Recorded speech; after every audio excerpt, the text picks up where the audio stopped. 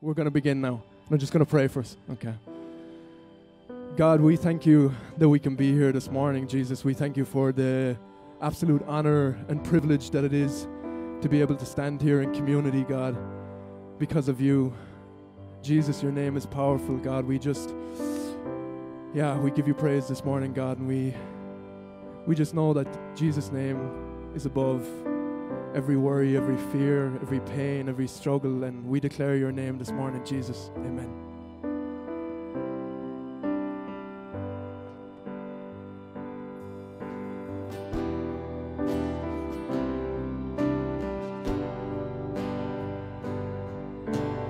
Weapon may be formed, but it won't prosper. When the darkness falls, it won't prevail. 'Cause the God I serve knows only how to triumph. And my God will never fail. No, my God will never fail. And I'm gonna see a victory. And I'm gonna see a victory.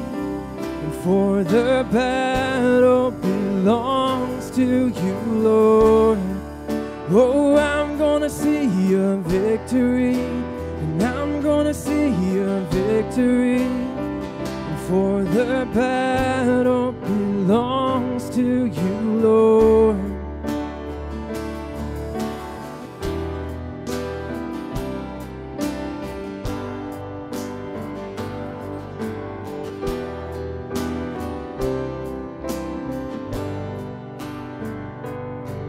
There's power in the mighty name of Jesus. Oh, every war he wages, he will win. No, I'm not backing down from any giant. 'Cause I know how this story ends. Yes, I know, and yes, I know how this story ends. And I'm gonna see a victory. And I'm gonna see a victory. And for the battle belongs to you, Lord. Oh, I'm gonna see a victory. And I'm gonna see a victory, yeah. For the battle belongs to you, Lord. Oh, I'm gonna see a victory. And I'm gonna see a victory. For the battle belongs to you, Lord. Oh, I'm gonna see a victory. And I'm gonna see a victory, yeah. For the battle belongs to you, Lord.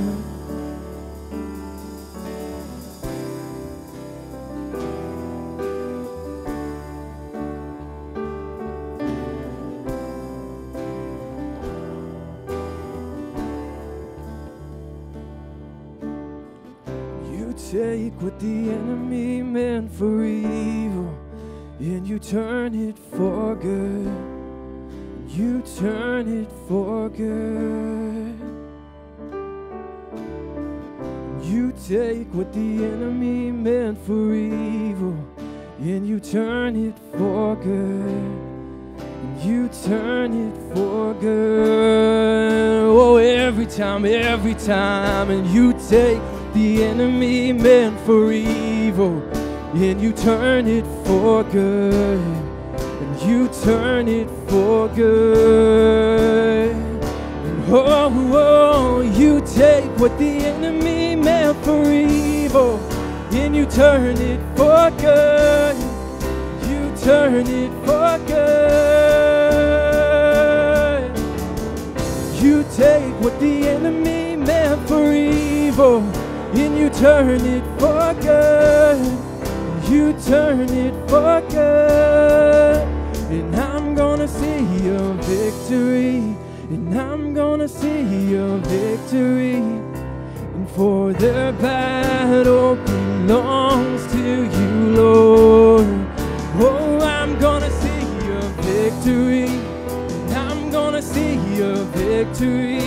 yeah, for the battle belongs to you, Lord.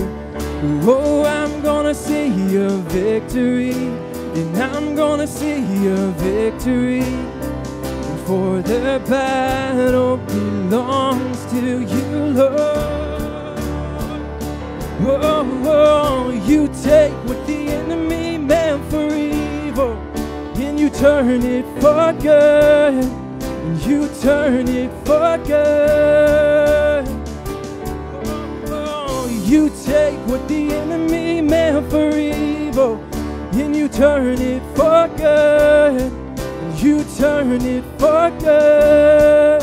And I'm gonna see a victory, and I'm gonna see a victory, for the battle belongs to you, Lord.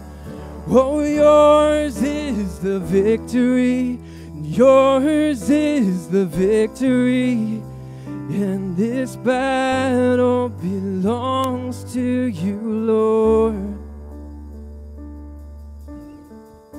Jesus, we just thank you for the power in your name, God. We thank you that sometimes even, I always say this, but if we don't understand it or if we don't feel it, God, you're more powerful than anything that's even gone through the minds of any of us in this room, any burden, any struggle.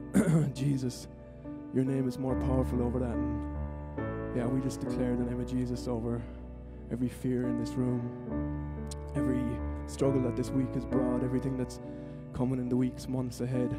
Yeah, we declare the name of Jesus and we praise you, God. Amen.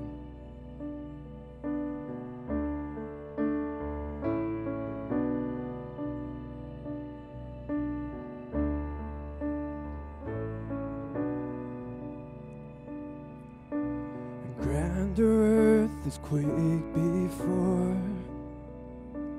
It was moved by the sound of his voice. In the seas that are shaken and stirred, they can be calmed and broken from my regard. And through it all, my eyes are on you. And through it all, it is well. And through it all, my eyes are on you, and it is well with me.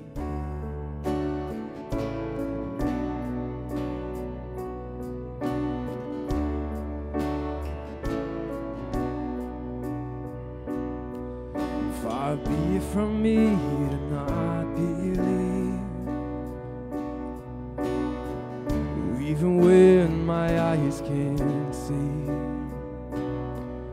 But this mountain that's in front of me, it will be thrown into the midst of the sea. 'Cause through it all, my eyes are on you.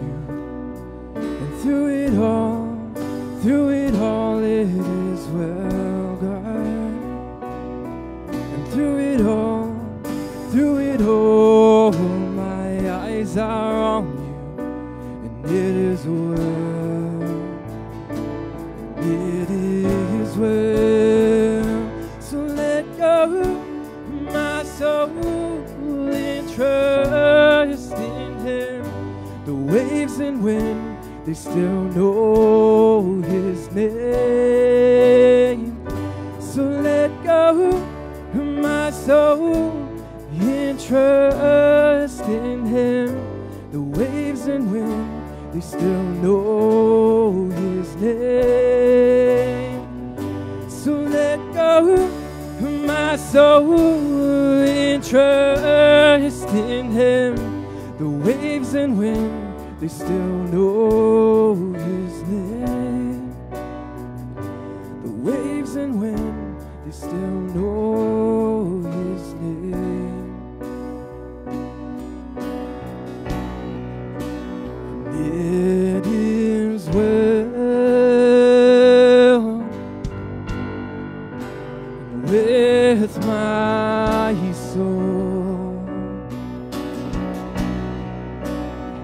It is well with my soul. It is well. It is well. It is well with my soul. It is well. It is well with my soul. Sing it out. It is well. It is well. And it is well with my soul. Oh, it's because of who you are, God. And it is well with my soul. It is well. It is well. And it is well. It is well with my soul. And it is well. It is well with my soul. Sing it again. It is well. And it is well. It is well with my soul. It is well. It is well with my soul.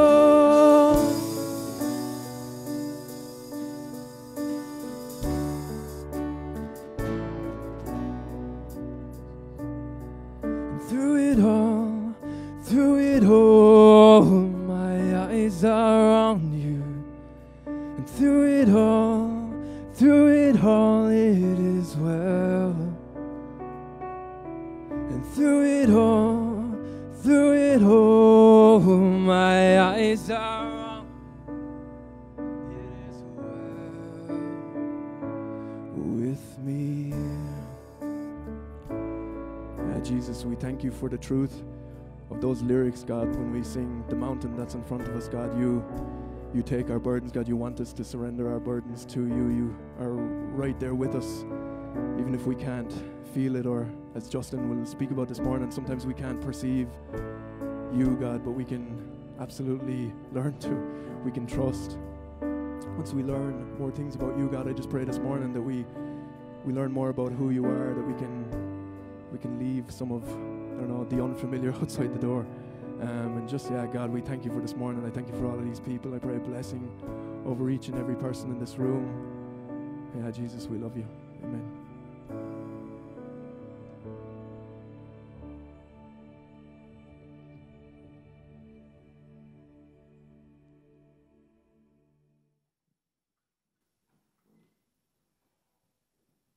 Good morning, guys. My name is Mac, like the Big Mac.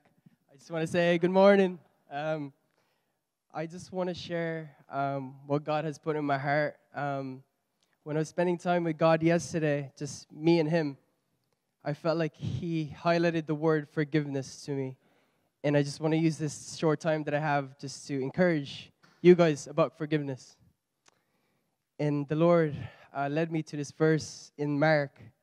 And I'll just read it to you guys. It says, whenever you stand praying, if you have anything against anyone, forgive him, so that your Father in heaven will forgive you of your wrongdoings. But if you don't forgive, either will your Father in heaven forgive you of your wrongdoings. And as I read that verse, it sounds like it's easy the way he says it, but it's hard. Because when people do wrong things to us, we tend to go to speak evil to them or say bad things to them behind their backs. But God gives us this opportunity, an open space to obey Him, to forgive them. And it says at the end of this verse, as we forgive them, the Father in heaven forgives us of our wrongdoings. And Jesus says that he encouraged his people. He said, "But you who are listening, I say, love your enemies, do good to those who hate you, pray for those who mistreat you." And I just want to encourage you with that Jesus wants us to love people, even though it's really hard sometimes. But I know there's a reason why he commands us to do this. And I just want to use this time to encourage you guys that God wants us to forgive those who hurt us. And as we take communion, I just want to remind you guys that Jesus himself forgave us from our sins. And he died on the cross. And on the third day, he rose again and defeated death. And I just want to say I love you guys. And thanks for listening. And I just want to pray real quick for all of you. Yeah, Father, I just come before your presence right now. Jesus, you're so close to us. You're not a far God. You're actually a God that is close and near. Father, I just bless my brothers and sisters this morning. I just ask, Holy Spirit, that you'll just pour your Spirit upon them, that they may sense your presence today, God, like never before, that you're the God that loves and forgives. In Jesus' name, amen.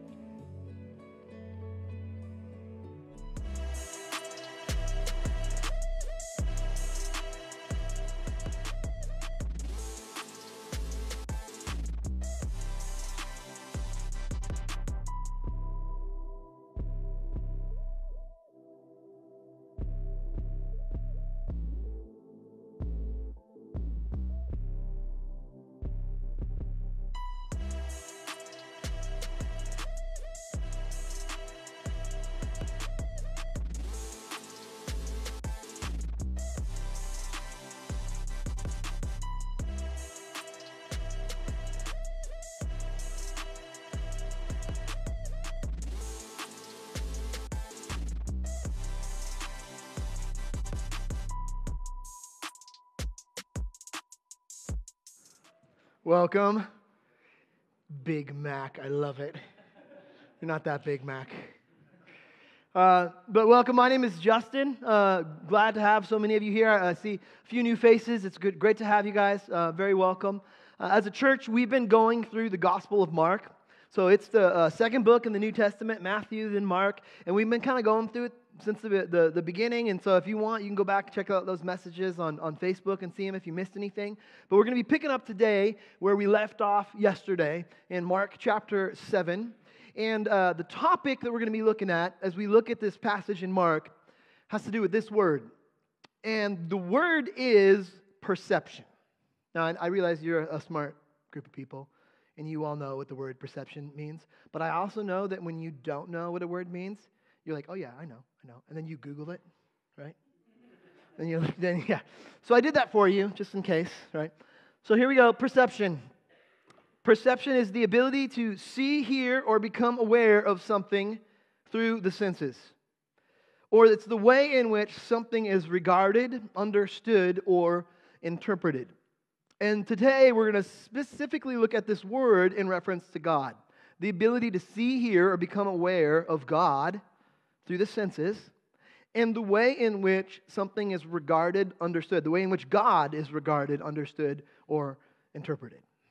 Because the truth of the matter is that, we look around our world, most people go through lives as if God's not even there, right?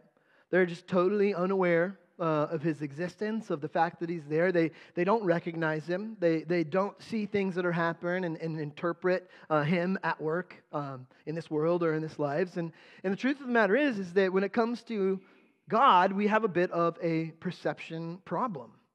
It's hard for us to understand and be able to perceive who God is. And you could Google it, but you're going to come up with all kinds of crazy answers, right? And we got these things that block us and get in the way of us being able to see and understand who God is. And today we're going to look at these two questions. And we're going to try and answer these questions. It's what blocks you from being able to see, hear, or become aware of Jesus? And what is it that keeps you from being able to understand or interpret or relate to God? Now, there's some of you here, and maybe you're even here for the first time, and you're like, sweet. You're like, you're on the edge of your seat, you're like perking up a little bit because this is what you want. Like you came because you're like, I came because I wanted to be able to see and perceive and to understand a little bit more of what God is doing. And then there's others of you that your heart is in the same place, but you're like totally playing it cool. You're like, I got this. Because you've been going to church since you were little, right? And so you know how to play the part. You're like, oh yeah, I know God. I believe in God. But yet oftentimes we go through our weeks almost totally unaware. Totally not perceiving, not hearing His voice on a regular basis. And sometimes religious people, and we talked about this last week, and this is exactly what we're picking up from, their lips are saying, oh yeah, I understand God. I know what God's all about. But their hearts are hungry because there's something that's blocking them, that they actually aren't able to perceive and see and listen and hear God with their senses, and they don't understand and interpret what God's doing every single day in their lives. And the truth is that God is at work today, this very day, right now, just as much as He's been at work in the Scriptures, in the story that we're going to look at, the passage we're going to look at today, and He wants us to be able to perceive and see. But the truth of the matter is there's things that block us. And so I want you to ask that question as we look at this. What blocks you from being able to hear, to see, become aware of Jesus? And what is it that keeps you from understanding or interpreting or relating to God? What is that for you personally? What's that for you in your heart? So as we look in this, would you just pray with me? Let's just pray and let's just ask God to teach us. God, as we look at this passage today, I just pray that you would open up our eyes. Help us to see. Help us to perceive. God, sometimes we are just so dull, we're so dense, we don't notice what you're doing. And there's reasons, and we don't even know why. And I just pray that you would help us to see that a little bit more clearly today as we look at your word, as we look at Jesus, what you did, and how you interacted with people and your people. God, I just pray that you just be with my words and be with everyone's ears here as we try and listen to you. It's in Jesus' name that I pray. Amen. So this is Mark chapter 7, and we're going to look at 24. Now, if you don't have a Bible, there's a Bible app on your phone. You can even download it right now real quick. This will be a little bit easier if you look at the Bible with me. You can kind of follow along and see what we're talking through. And we kind of point to that every week because the point of what we do here is to help you be able to read the Bible for yourself. I mean, if you're relying on us the whole time, that kind of defeats the purpose. We want to equip you to be able to dig in yourself. And there's some Bibles in the back of the room. Grab one. They're just sitting there. I mean, somebody's got to take them. So grab a Bible. We'd love for you to have one. But this is Mark chapter 7, and this is immediately following the passages last week, where there's this group of people that, it says this, these people honored me with their lips, but their hearts are far from me. They worship me in vain. Their teachings are merely human rules. They've let go of the commands. They're no longer listening to God, and instead they're just going through the motions. They're just religious. And Jesus leaves this very religious place, and this is what it says. He left that place, and he went to the vicinity of Tyre.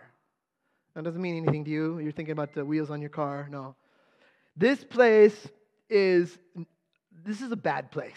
Everyone, like people reading this back in the day this was written, everyone knew Tyre is a place where wicked people live, right? It almost like going from here, like where we're a little bit closer to God, all the way over to Dublin. They don't know God over there. You guys getting this? Or maybe a little bit better. Maybe it's more like Vegas, Sin City. Right? It has a reputation. This place has a reputation for being totally against God. There's a verse in 1 Kings that says this. This kind of summarizes what this place is known for.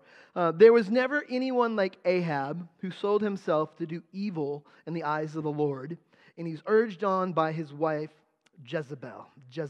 And some of you may have heard that. That word now is almost synonymous in our culture with somebody who's just like an unscrupulous woman, a woman that is just wicked and evil, right? Or Jezebel. And Jezebel was from this place, Tyre. And this place was known for being totally against God, and that's where Jesus goes. And this is what it says. It says he entered a house, and he did not want anyone to know it.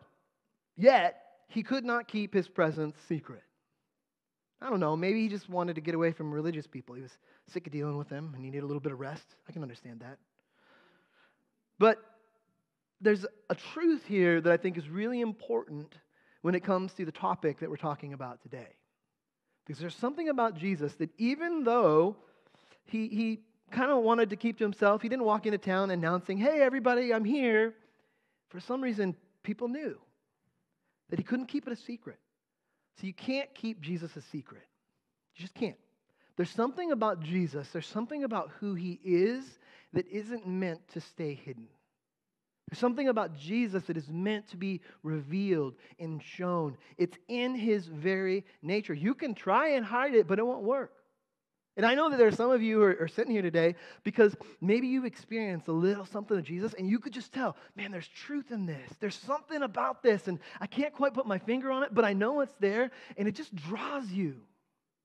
And there was something about Jesus that drew this woman who was from this evil place, right?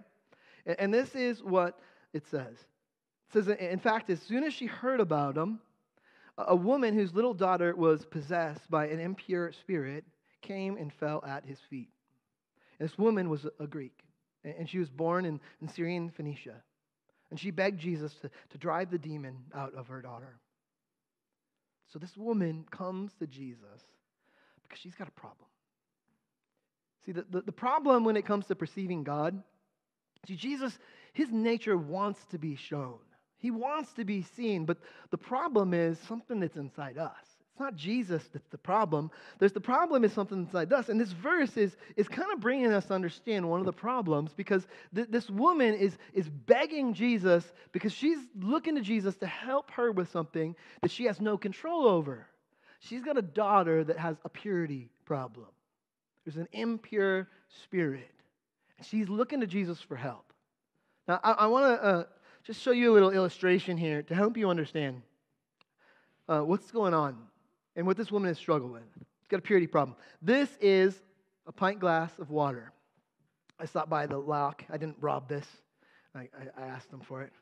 And they said, oh, yeah, I'm doing a talk. I need a pint glass. Pint glass, Limerick water, straight from the source, that faucet in the back of the room. Crystal clear. Would you drink this? Yeah, if you trust me. Some of you are like, I don't trust you. I'm not drinking that. Right? But this is pure. It's crystal clear. And you know because you can see through it. You can see right through it. Okay? But what if I got a bag of dirt here? That's a little more just for good luck.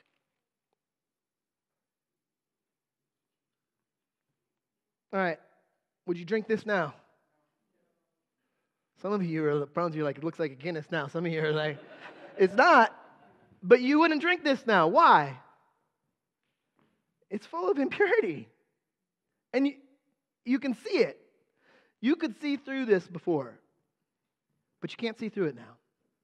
Because there's something about impurity that keeps you from being able to perceive. It keeps you from being able to see things clearly. It's just the nature of it. It's the way it works. Jesus puts it this way in Matthew 6:8 in the Beatitudes. He says, "Blessed are the pure in heart, for they will see God."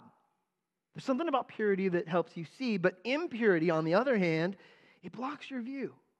And let me give you some examples, like greed. This is an example of impurity.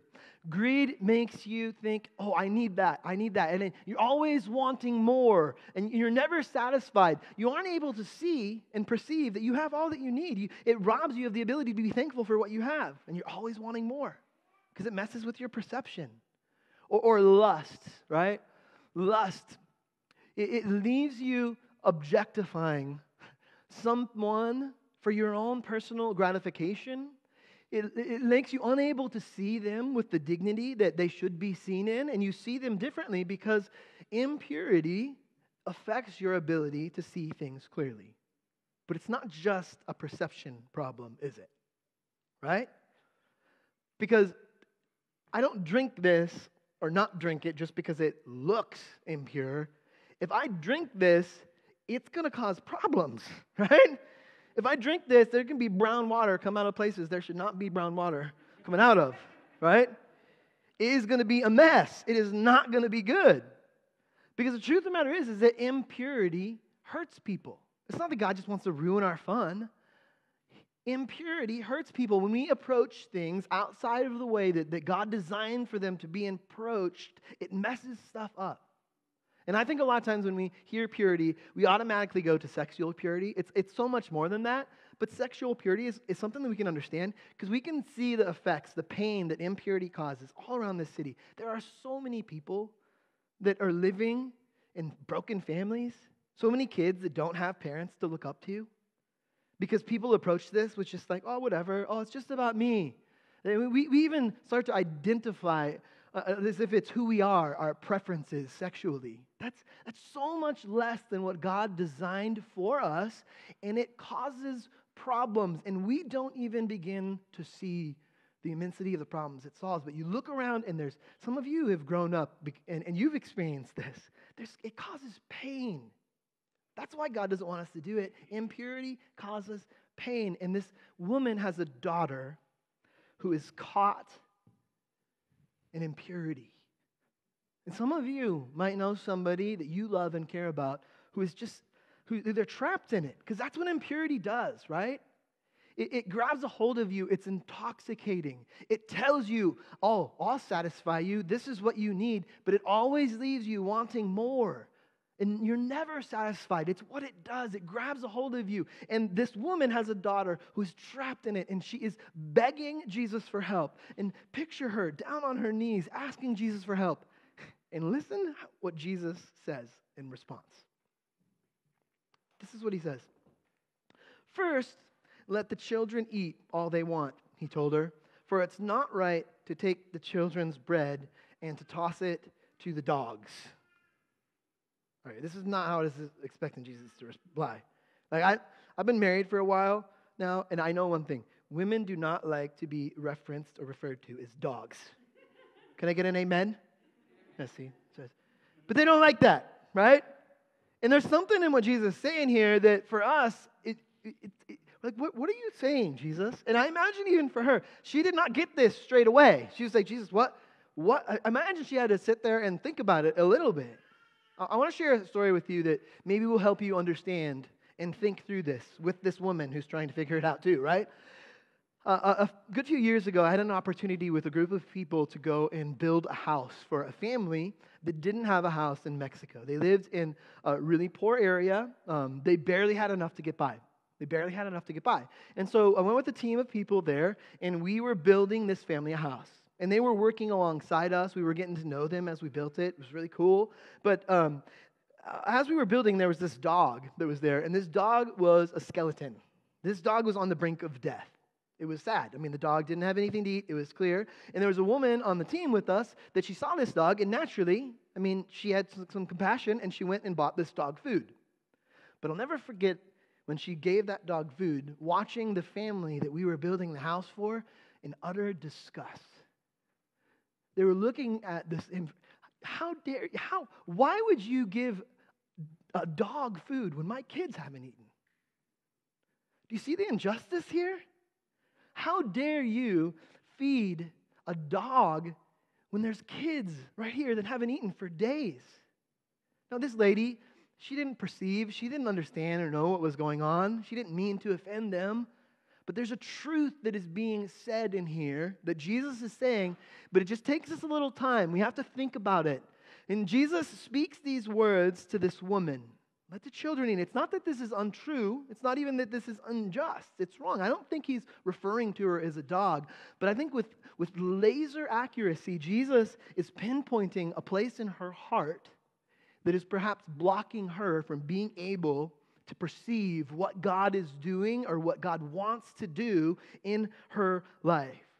Now, she could have responded as often we would, and she could have been offended. How dare you call me a dog? How dare you refer to me as, but she didn't. Instead, this is what she says. She says, Lord. Lord, she replied. She responded with respect, with reverence. She even responded in such a way as to communicate very clearly she was looking up to Jesus. Here's the thing, and this is what we see in this. One of the things that stops us from being able to perceive God is pride. Pride. And this lady could have responded in pride, but she doesn't. Now, a lot of times I think when we think of the word pride, we always think, right, of somebody who thinks so highly of themselves and looks down upon others, right? But it works both ways. See, pride also keeps you from being able to look up. It stops you from being able to look up. Because you can be so prideful that you're never able to look up to someone that knows more, that sees more, that perceives more of you. And I think that this kind of pride is actually so much more rampant in our world. It hides itself under the guise of just equality. Oh yeah, I'm just all about equality. But what it does is it traps people. It makes them unable to ever look up to anyone, and especially to be able to look up to God, to know more, to understand more. And it traps you. It traps you right in those perceptions. And a good sign that maybe that's something you struggle with is actually getting offended. And this lady could have had that in her heart. And sometimes we have it in our heart. And sometimes even the things that Jesus say offend us. But this woman, she didn't respond in pride. And this is in direct contrast to the religious people. They didn't refer to Jesus as Lord. But this woman who was wicked, who had a reputation for being anti-God, she is able to see what they can't see. And she responds to him with humility. This is what she says. Lord, she replied, even the dogs under the table eat the children's crumbs. And then he told her, for such a reply, because you were able to perceive this, for such a reply, you may go. The demon has left your daughter. And she went home and she found her child lying on the bed, and the demon was gone. That impurity that had such a hold on her daughter's life just wiped away.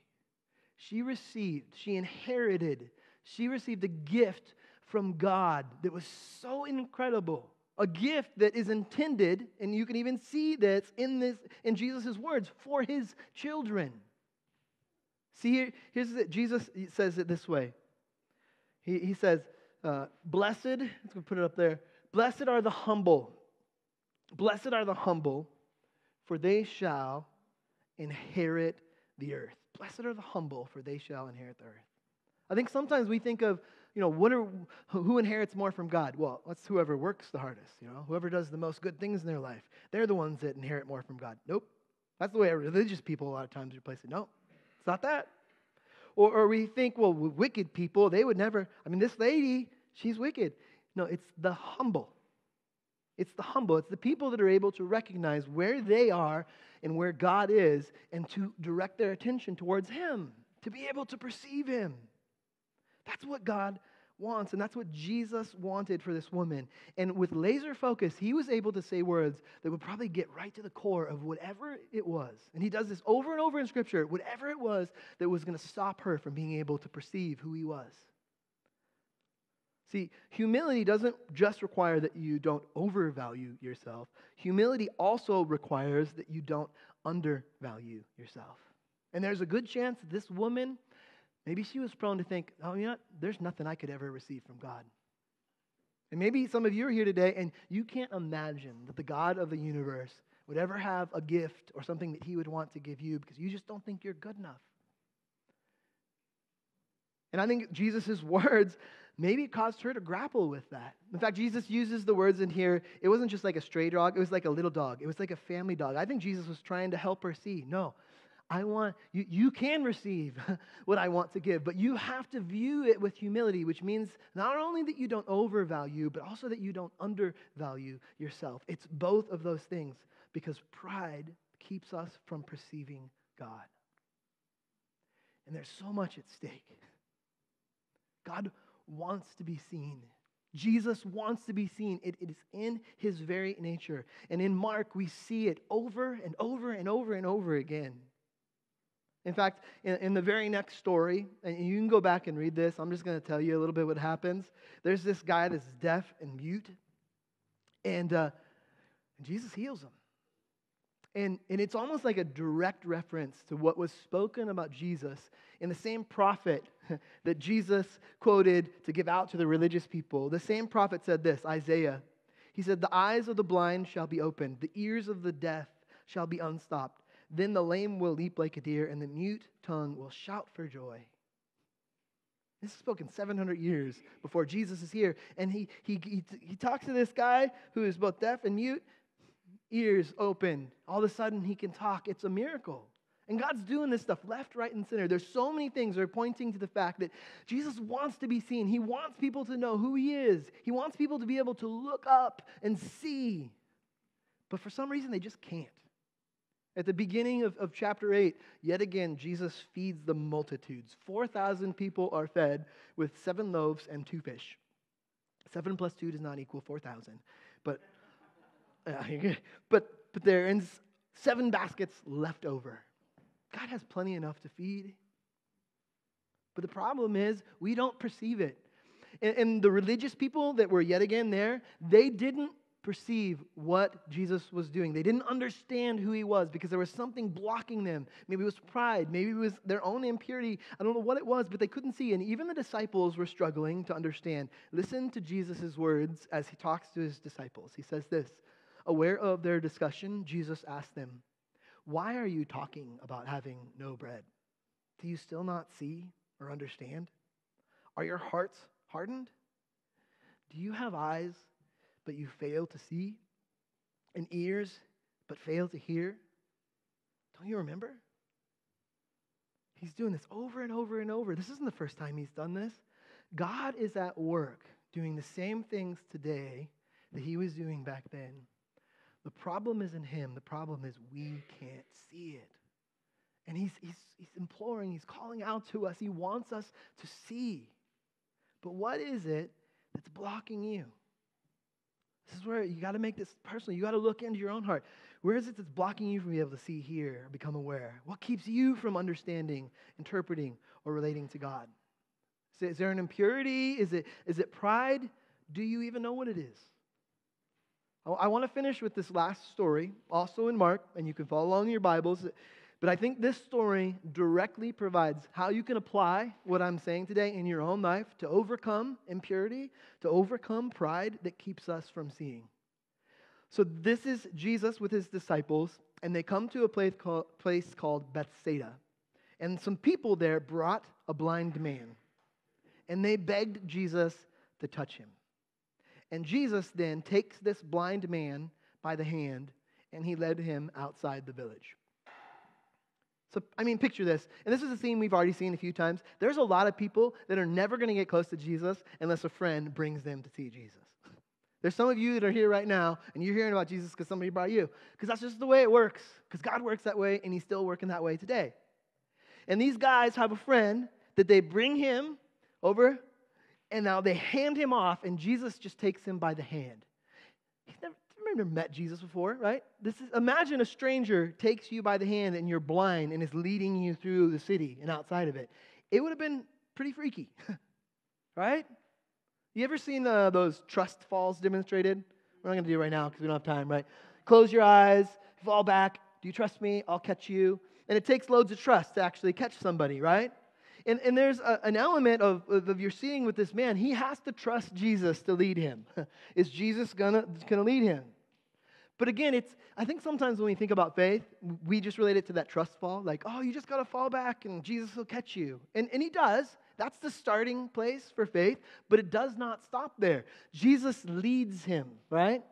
Gentle nudge this way, and he has to walk that way. Gentle nudge this way, he has to walk this way. And if he doesn't, he's going to run into the wall. That's not Jesus' fault.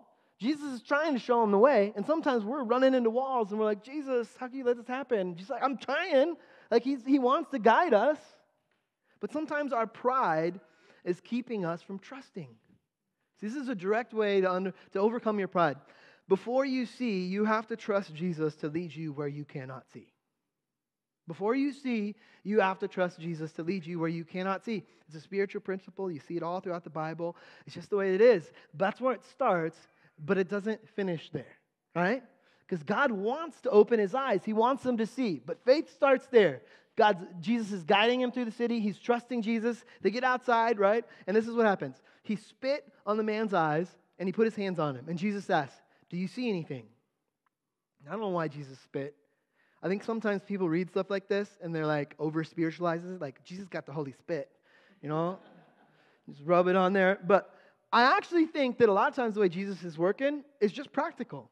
I think this guy had so much gunk in his eyes that he's not used to, and he needed Jesus to provide a little lubricant to wipe the gunk away because there's too many impurities. And sometimes we got so much gunk in our life, and we need to lean into Jesus because he wants to wipe it away. He wants to do it, but half the time, you know what we're doing? He's wiping it away, and then we go put the gunk back in us, because he wants us to. And we need his help, and only he can help us to do it, but there's a role that we have to play. And sometimes following Jesus is just practical.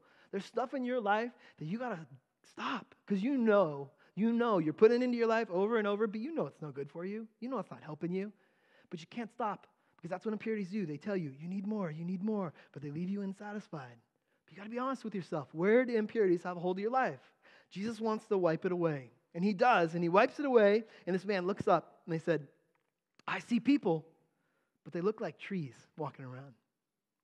He sees, but he doesn't yet perceive. Right? There's a difference. He sees, but he still needs Jesus' help to understand what he sees. I think this is a lot of where the disciples were probably at right now. They were seeing, but they still didn't quite understand, and Jesus was trying to help them understand. And there's a principle here because Jesus wanted them to see clearly. He didn't want them to just be guided around through the dark. He wants us to be able to perceive what he's doing here and now, in the present, because he's still doing it. He's still doing it right now. He's at work. Some of you guys are noticing little things right now. And if you start to just follow him and trust him as he guides you, you're going to see more. Because it's the way Jesus is. It's what he does. He wants to be seen clearly. He's at work. I love this. This is in all the Gospels. John 11:40. It says this, did I not tell you that if you believe, you will see the glory of God? Pray with me. God, I thank you so much for your word. I thank you for the clarity. Sometimes we read through this stuff and we're dense. God, it took me a while to figure some of this stuff out as I was preparing this week. God, thank you for your patience. Thank you for forgiving us. Thank you for helping us to see, and sometimes we're just so stubborn. God, I pray for everybody in this room right now, if there is impurities in their life that they have struggled maybe for years to get rid of, help them. God, Help them lean into even a friend that's here, God, to give them the power and the strength to get rid of those things that are destroying them. God, for people that they've held on to pride, they've leaned too heavy into what they know and understand, God, give them the courage to take those steps of faith. And I know it's scary. It's scary for me even now sometimes, God. And I just pray that you'd help them. Because you want to be seen. And God, I want to see more and more people here in this city who are following you and who are walking with their eyes open, perceiving and becoming aware of what you're doing on a daily basis, not just on a Sunday, not just tradition. God, open our eyes, help us to see. We love you, Jesus. Amen.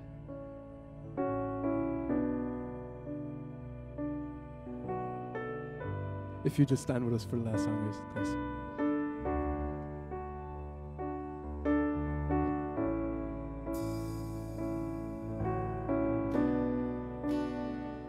You are here, moving in our midst. I worship you. I worship you. You are here, working in this place. I worship you. I worship you. You are here.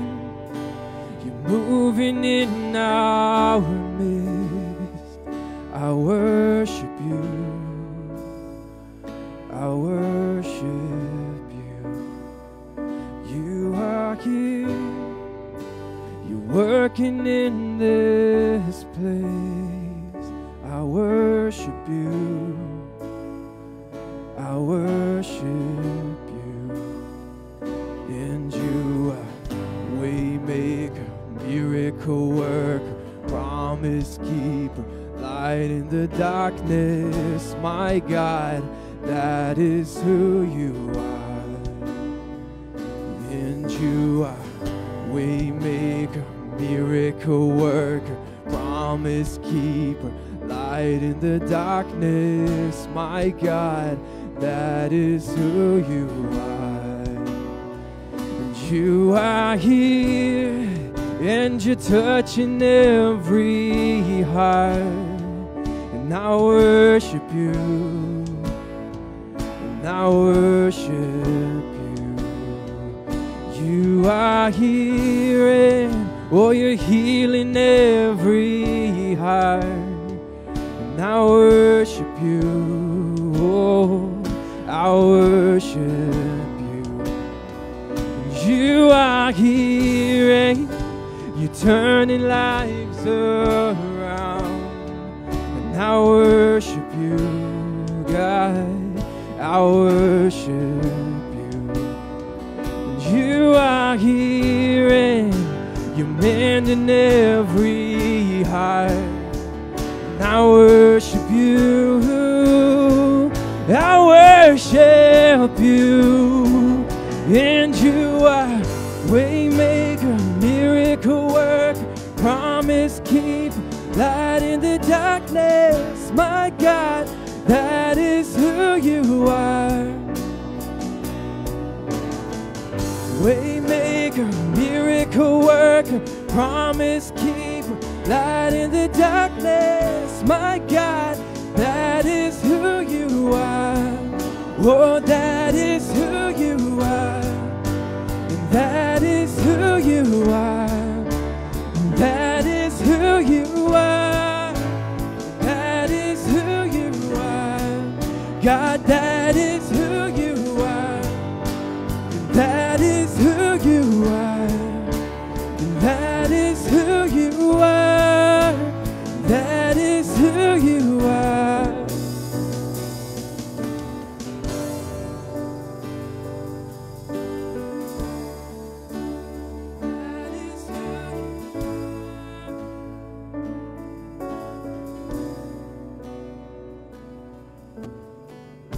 Even when I don't see it, you're working.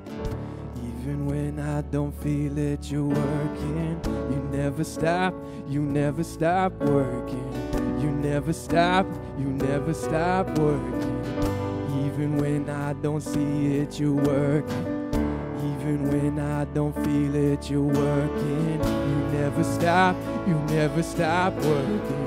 You never stop working. And even when I don't see it, you're working. Even when I don't feel it, you're working. You never stop working. You never stop working. Even when I don't see it, you're working. Even when I don't feel it, you're working. You never stop working. You never stop. And you are waymaker, miracle work, promise keeper, light in the darkness. My God, that is who you are. Waymaker, miracle worker, promise keeper, light in the darkness. My God, that is who you are. And that is who you are. That is who you are. That is who you are. That is who you are. That is who you are. That is who you are. That is who you are. That is who you are.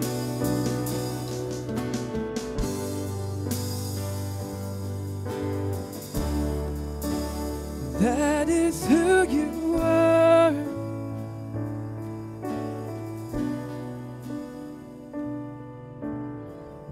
Even when I don't see it, you're working. Even when I don't feel it, you're working. You never stop working. You never stop working.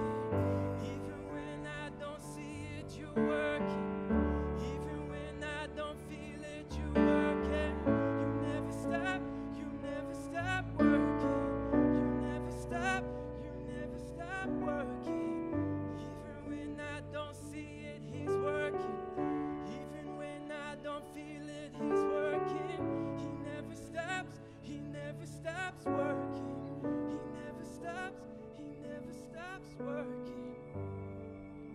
Yeah, Jesus, we trust that if we feel something, it's not always true. Feelings are valid and relevant, but your truth is 10 times more powerful, God. You are so much more powerful than the lies that go through our minds about who you are and many other things. So I just declare the name of Jesus and the blood of Jesus over everybody in this room. I pray for a renewal of every mind in this room, even if we've been at this 1 day or 10 years getting to know you, Jesus. I pray for a renewal and transformation of our minds and our hearts, God, that today can be the beginning for absolutely anyone. And yeah, Jesus, I just invite anybody in the room to, even just whatever they're going through, to surrender it to you, Jesus. Just to take one small step of trust, God, and know that you are there, absolutely there with them. And it just takes the tiniest bit of faith. Jesus, we love you. We praise you. Thank you, God. Amen.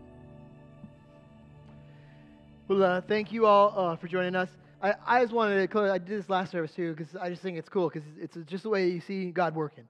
So this morning we had a set picked out of songs to sing, and that last one wasn't in it at all. So one of the girls supposed to sing was sick, and so the song that we were going to sing, Lloyd's like, I can't sing that. So he just picked a song that he could play on guitar. He had no idea. But the song ended up being perfect. Because there's times when you just see God working, and it's totally outside of our control. It's just one little example, but the song fits so well with what I was talking about today, and that wasn't our plan. And so it's just a cool way. I hope it encourages you guys to just be trusting in Him, to really see Him at work more in your lives. Next week, we are going to have a barbecue here. And so we'd love for you. It's Father's Day. We'll celebrate fathers, but you can celebrate eating too. So we'll have some barbecues. If you want to bring some meat, that'd be great. Even if you want to bring like side dishes, whatever you guys want to bring, we'll all eat together. A braai, if you will, my South African friends. Also, I mentioned this last week. We had some people, and I have a small group that meets every week, and we had a few there that are speaking Portuguese, and I know there's some of you here today. I just want to let you guys know, I appreciate you guys. I know that it is hard to be in a place where you don't know the language and trying to like sort through it. When I first got here, I didn't feel like I could understand anybody either. And I spoke English. So I feel you guys. But if there's any of you guys that want to be a part of a group where they do speak Portuguese, and if we can help facilitate that, I want to help make that happen. So just let me know. But thank you guys for being here. Get to know somebody on your way out. Grab some tea and coffee, and we will see you next week.